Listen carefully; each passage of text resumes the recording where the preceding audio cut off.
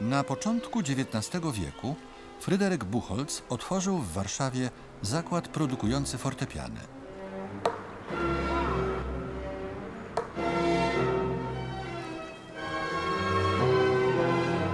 Gdy rodzina Chopinów zamieszkała na krakowskim przedmieściu, w salonie nowego mieszkania stanął właśnie jeden z Buchholzów.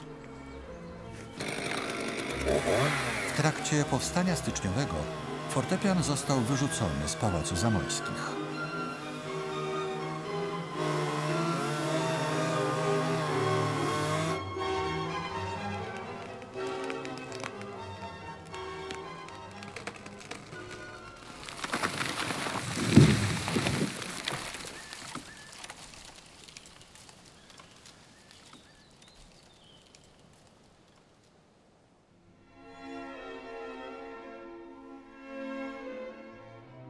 Dokładnie 17 marca 1830 roku miała miejsce prapremiera koncertu F-moll Fryderyka Chopina.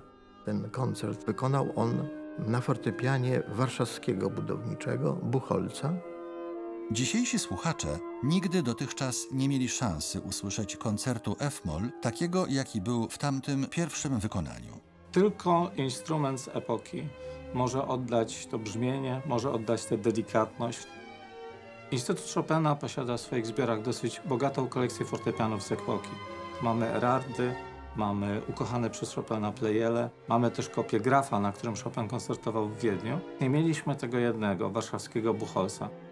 Do dziś nie przetrwały niemal żadne ślady po marce Buchholtz. Zachowały się jedynie pojedyncze fortepiany, przy tym żaden w takim stanie, by możliwa była jego renowacja. Marzyliśmy o tym, aby odtworzyć ten fortepian, na którym Chopin komponował i grał w Warszawie.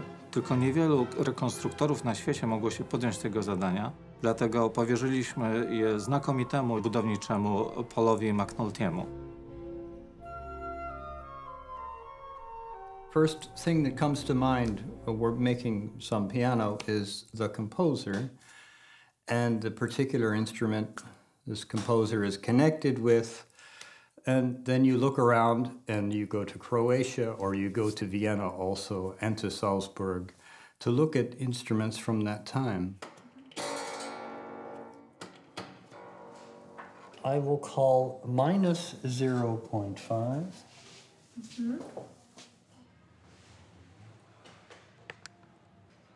You have measured the mechanism. Where does it sit? Where are the strings? How big are they? Where are the pins? Where do they go? How big are the walls outside? And then you sit forever with drawings. Koncepcja, precyzyjne zdejmowanie miar z zachowanych oryginałów fortepianów, mistrzowskie wykonanie i serce składają się na sukces kopii, o które zabiegają instytucje z całego świata. He is master of concepts. He goes to museum and try to connect with spirit of this piano, with this maker, to learn intellectually, but also to feel what it is. Everything what is possible is made for him, and then he can concentrate on what is music.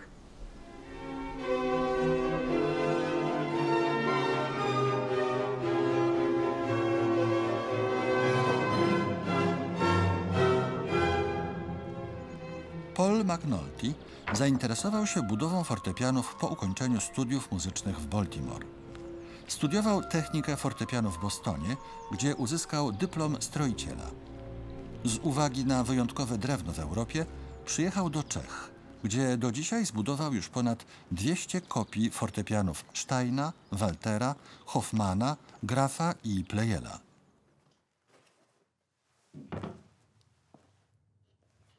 Our workshop is in Divisov because Paul came to Czech Republic and he realized that there is wonderful wood which he was searching and searching.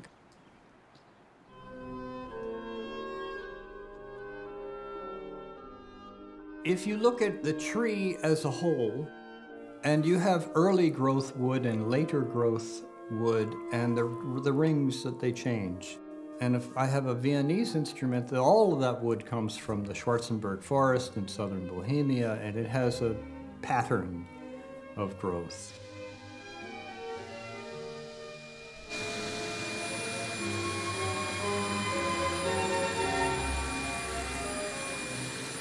It's hard to get an attractive piece of wood. There's an economy of mind in the builder, and it was always so. Keyboard must be very, very nice, and the soundboard must be very, very nice, and the structural wood is structural wood.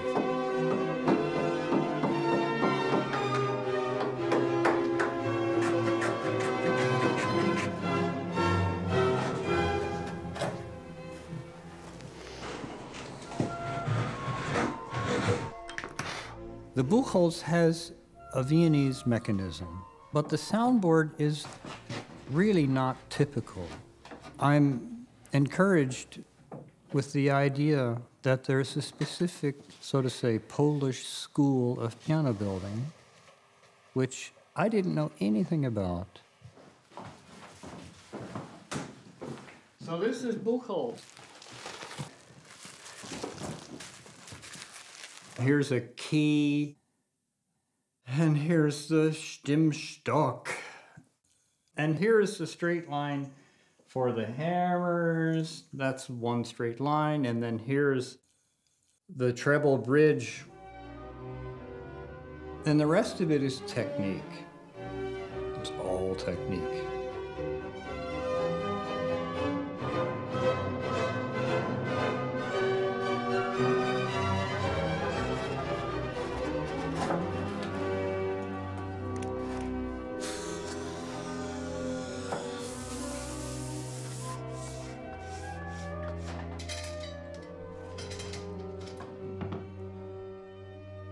If you have a contract to build a piano, then you don't really sleep well if you don't work very hard.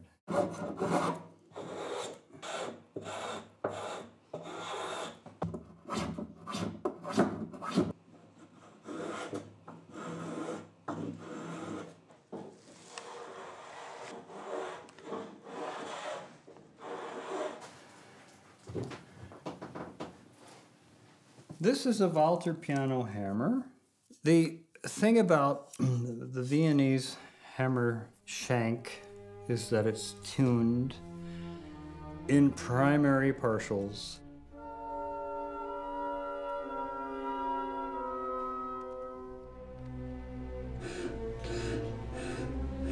So I'm getting, here's an F.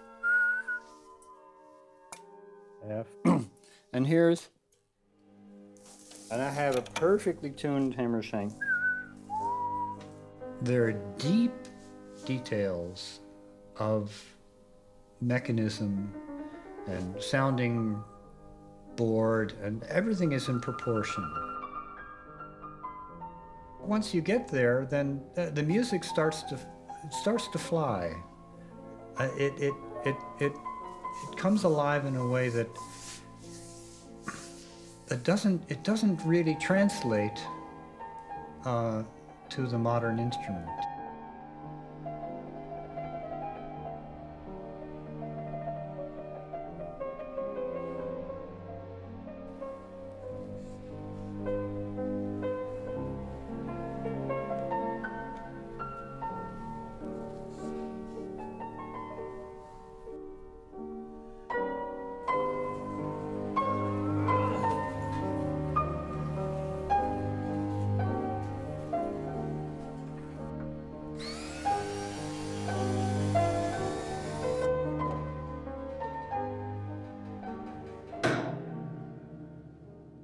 I could do nothing with a piano which had modern steel strings. It's more difficult than wood. Wood grows and, you know, strings are made. If you have no carbon, an iron string will stretch like chewing gum forever. If you have some impurity, it will lock. And if you have too much carbon, you have steel, and that has a very hissing quality of sound.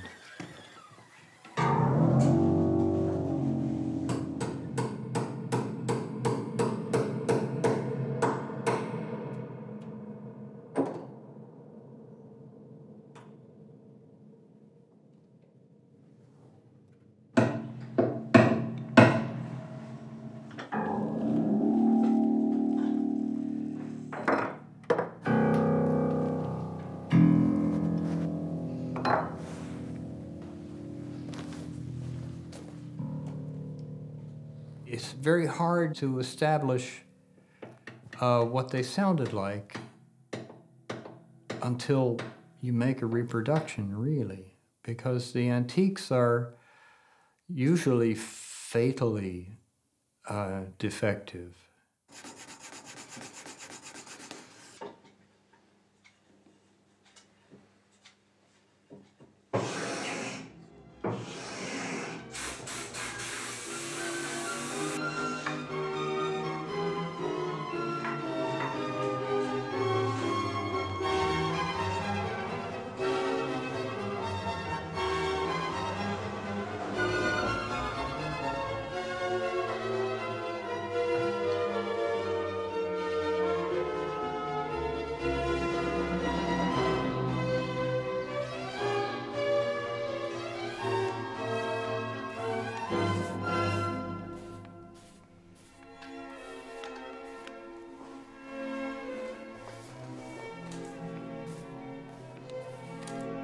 What I can hope is to produce an instrument or recognizable to the builder.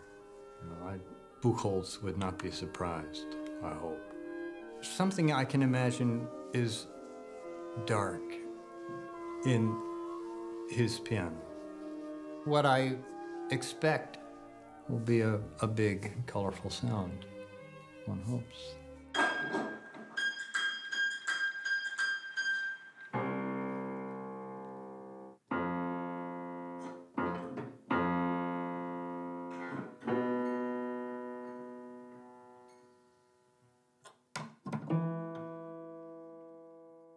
And this piano is getting the first tuning it's ever had proper tuning. Of course, I've been pulling the strings up to pitch every day.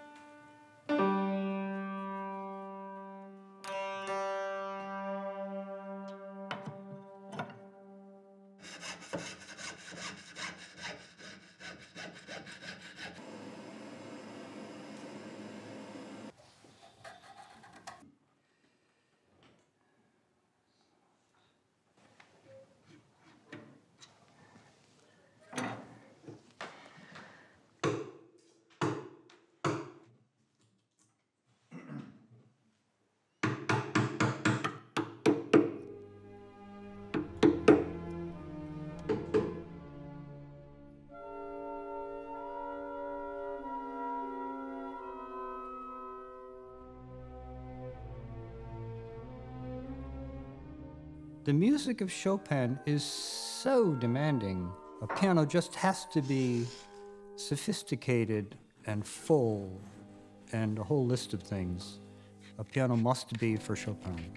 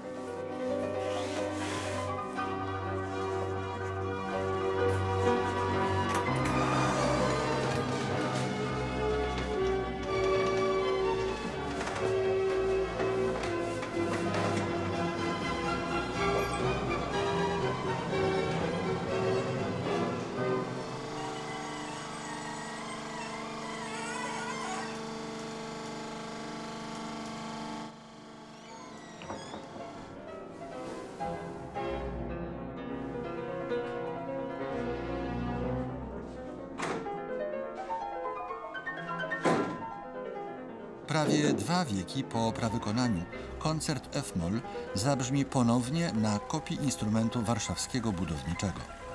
Po raz pierwszy we współczesności usłyszymy dźwięk fortepianu, który zajmował tak ważne miejsce w muzycznej wyobraźni Chopina.